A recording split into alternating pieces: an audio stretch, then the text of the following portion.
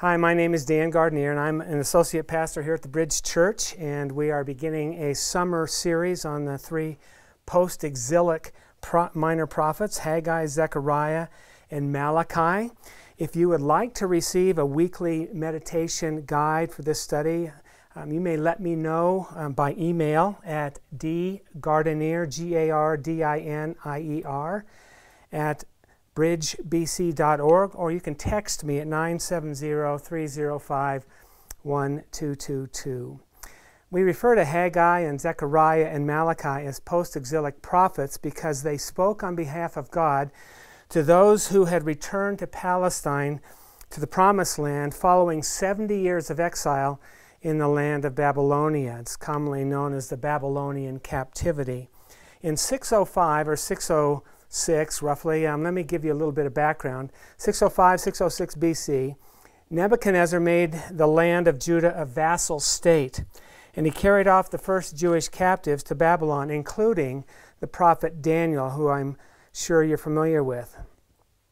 There were at least 3 deportations of Jews to Babylonia until 587 BC, when Nebuchadnezzar utterly destroyed the city of Jerusalem and Solomon's temple.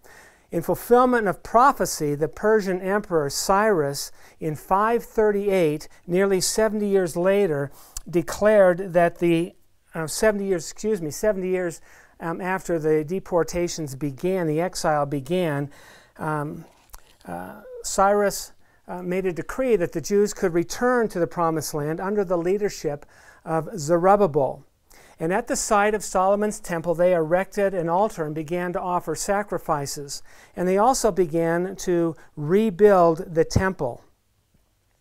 But because of opposition, that effort to rebuild the temple was short-lived. And King Artaxerxes, who was the Persian king at the time, issued an order to cease construction. So because of that sort of local opposition and governmental opposition, nothing was done towards the rebuilding of the temple for nearly 16 years. In 520 BC, the second year of Darius, the king of Persia, another king of Persia, under the exhortation and the challenge of the prophets Haggai and Zechariah, work on the temple resumed. And this is where we engage our prophet Haggai. And the book, which is under his name, records about 15 months of his prophetic ministry. Now, what I'd like to do in this summary of our meditation this week is just look at the people and their problem, the Lord's challenge, and the people's response. So, the Lord sent Haggai to speak to the civic and the spiritual leaders of the Jewish people, to Zerubbabel, who was the governor, and Joshua, who was the high priest. And his message was that the people had put off or neglected rebuilding the Lord's house. These people, the Lord says, say the time has not yet come to rebuild the house of the Lord. Now, the very fact that the people said that the time has not yet come betrays their knowledge that they knew they were supposed to be about rebuilding the temple. When Cyrus made the decree that the Jews could go back to the Promised Land, back to Palestine, he did so with the inclusion that they would rebuild the temple and offer sacrifices for him and his family. And the people understood that this was part of God's will for them, but they said, the time has not yet come. There were too many enemies, too many things going on. The fact is, the opposition that they encountered had killed their desire or their impulse to rebuild, and so the claims that God had on their life were set aside. He was no longer a priority. What became their priority was carving out a life for themselves, building their homes, building their lifestyles. That was their priority. So the Lord confronts them. Is it time for you to dwell in your paneled houses while this house lies in ruin? While God's house still lay in ruin, these people had built their own houses and, in fact, paneled them. It's interesting because paneling of houses was a luxury. Solomon did that with his house when he built his house centuries earlier. It's often been said that yesterday's luxuries become today's necessities. And so the people who had returned to the Promised Land were paneling their houses, living in some measure of comfort and ease.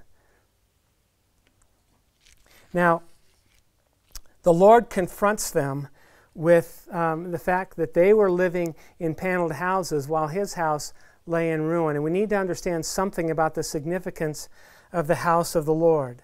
The house of the Lord, or the temple of the Lord, was the place where God would make his presence known among his people. When Moses built the tabernacle, he called it the tent of meeting because that's where God would meet with his people and speak to them. When Solomon built the temple in Jerusalem, he confessed with absolute wonder that the Lord who made the heavens and the earth and who could not be contained in the universe would choose to dwell among his people in the temple that he constructed. Now, certainly the temple was where the sacrificial system was carried out, but that was secondary. Fundamental to the presence of the tabernacle or the temple was that God had chosen to live with his people. The sacrifices came along because he needed to communicate to them that he was holy and they were not. And that they needed to recognize their sin and realize that something needed to be done about that. So when the returning exiles neglected their duty to rebuild the Lord's house and instead gave themselves to building their own houses and their own lifestyles, they were saying one of two things. One is that the Lord's presence among them really didn't matter. Or two, that God would be with them even though they were disobedient to his will. So they would be presuming upon God's grace and mercy. Well, God gives them a challenge and tells them to consider their ways. In other words, he comes to his people through the prophet Haggai and says, think about how things are going for you. Think about your life. How's it working out? Now, obviously, in an agrarian society, the focus is on the very basics of life. Food, drink, clothing, wages. And so the Lord says, you have sown much, but harvested little. You eat, but never have enough. You drink, but never have your fill. You clothe yourselves, but no one is warm. And he who earns wages does so to put them into a bag with holes. In every case, they worked hard, but it all came to naught. They were left unfulfilled, unsatisfied, empty. They didn't get out of life what they expected, what they hoped for. They weren't happy, fundamentally because God was not in the right place in their hearts. The Lord says that he was responsible for their disappointment in life. You looked for much, he said, and behold, it came to little. And when you brought it home, I blew it away. I have called for a drought on the land and the hills, on the grain, the new wine, the oil, on what the ground brings forth, on man and beast, and all their labors. These people worked hard. They planted in season, they cultivated their crops. They pruned their vines and dressed their trees. They bred their livestock in season. They did everything according to the laws of nature. But it got them nothing. They weren't satisfied with the return. And the truth is, God says, I blew it all away. He was the one who brought a drought not only upon the land, but upon men and animals as well. And the reason he did that was because my house, he said, lies in ruins, while each of you busies himself with his own house. Their priorities were their homes, their careers, their lifestyle, and their comforts, their security, their families. Now, there are some wonderful lessons here, but before we get to that, let me just draw our attention to the response. When Haggai preached this message to the people who had returned to the Promised Land, their response was remarkable. They heard in Haggai the very voice of God, and as a result, they repented. They acknowledged their neglect, and the text says that they feared the Lord. They recognized that they were in the wrong, and they changed not only their thinking, but their behavior, and they determined to take up rebuilding the temple.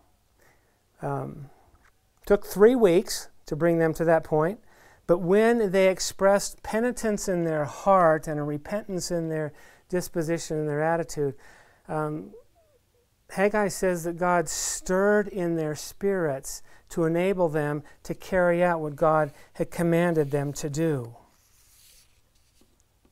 So let's close with a few lessons here. First of all, do we hear the voice of God in the Scriptures? We shouldn't overlook this. When Haggai spoke the word of God to God's people, they heard God's voice in that, and it changed them. So my question is, do we set aside time to hear Him speak to us in such a way that it changes our thinking? And if we do, then God promises His Spirit to stir in us and enable us and encourage us to do the very thing He wants us to do. Secondly, do we see the world as Haggai saw the world? It seems to me we have a tendency to look at the world through a scientific lens. We think we can explain everything in our lives and in the world in terms of the laws of nature. We even think that we can manipulate the laws of nature to our advantage. We think that a healthy economy is due to healthy market forces or a healthy economic system. We think that we are in some ways can manage our environment and make the world a better place.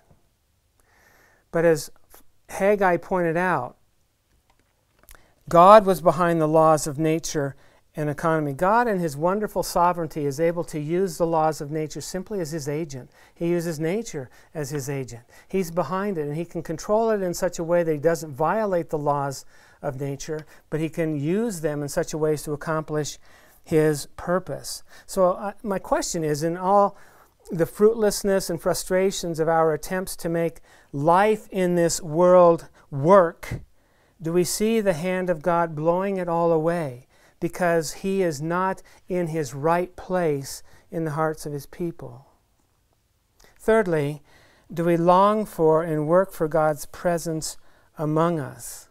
Or are we putting off that part of our lives until sometime in the future? Right now, we may be engaged in establishing our career, growing our families, or carving out some sort of lifestyle that we've dreamed of.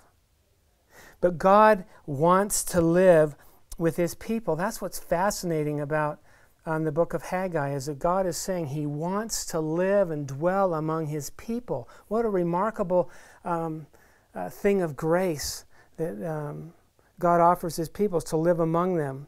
But that wasn't important to them. At least it wasn't as important as building a life for themselves. And so the application for us is, where do we stand with this? Is God's house, and it's not a building today, it's God's people, is it a priority in our lives?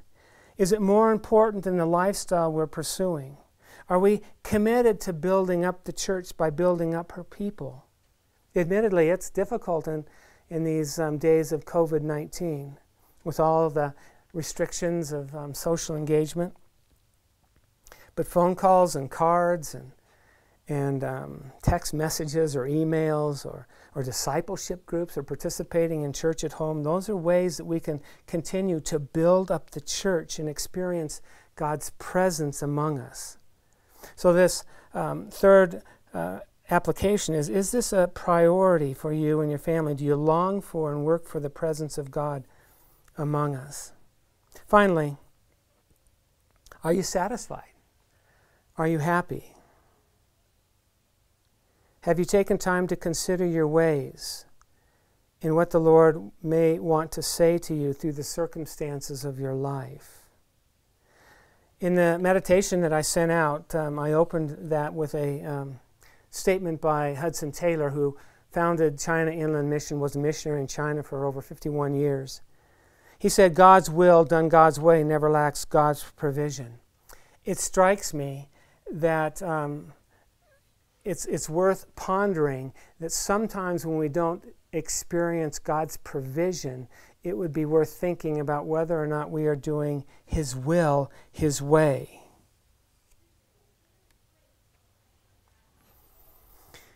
Hudson Taylor also said in another place, the real secret of an unsatisfied life lies too often in an unsurrendered will. The people in Haggai's day knew what God's will was, but they hadn't surrendered to it. As a result, their life was very unsatisfying. And so perhaps God would call you and me just to consider our ways. Are we satisfied with our life? Have we surrendered our wills to His? You see, in the lives of the people in Haggai's day, God loved His children enough to make their lives unsatisfying, disappointing, because He had something more satisfying and more fulfilling for them, and that was a relationship with Him and His presence in their lives. So consider your ways. Perhaps the Lord wants to say something to you as well. Let's pray. Father in heaven, we're grateful for the Scriptures. You use them in a mighty way to bring us to yourself and also to conform us to the likeness of your Son, Jesus. You use the Scriptures to reveal your heart to us, your will for us. And your word also has the power to bring about repentance. And then you promise that by your Spirit you will work in us what's pleasing to you. So Lord, give us a love for your word and let us be attentive to the things you say. And I pray for us that we would also take time to consider our ways and see if there's something that you want to address in our lives, somewhere where we may not be surrendered to your will. Father, we praise you that you're the God of grace and mercy who longs to make your presence known to your people, who longs to live with us. So Lord, build your church.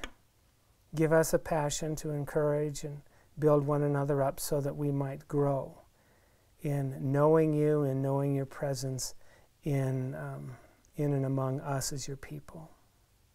Thank you for what you're doing among us here at the Bridge. Be honored and glorified, Lord, in our lives, and give us a passion to build up your church. In Christ's name, amen.